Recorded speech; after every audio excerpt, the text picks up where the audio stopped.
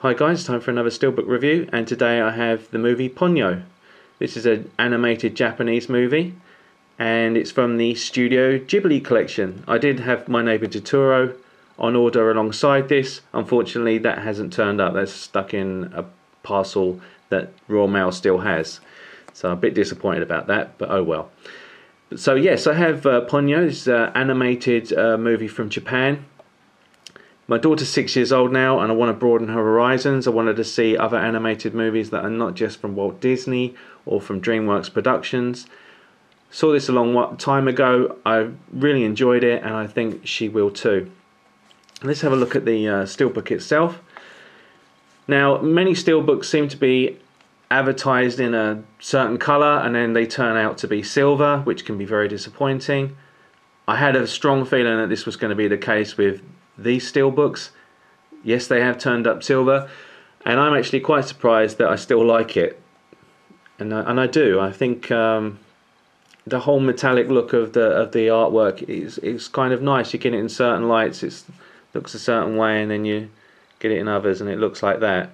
I know it's definitely not for everybody, and I know some people will be disappointed with how it looks, but from how bad these silver ones can turn out, maybe I'm easily pleased that I like it so much, especially that I've been getting damaged steelbooks in the past, and this one's turned out to be in good condition. But yeah, I'm happy with it.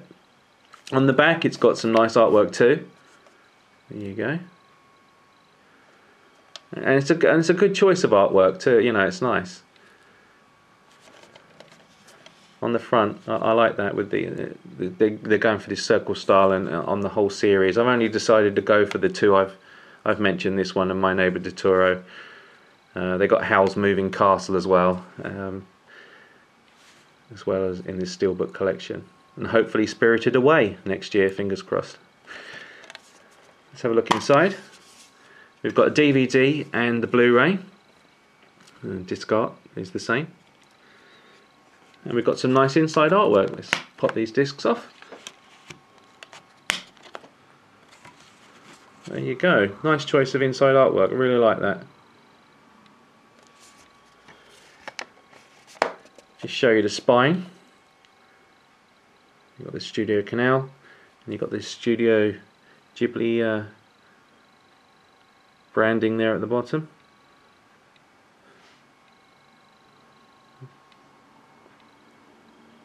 There you go.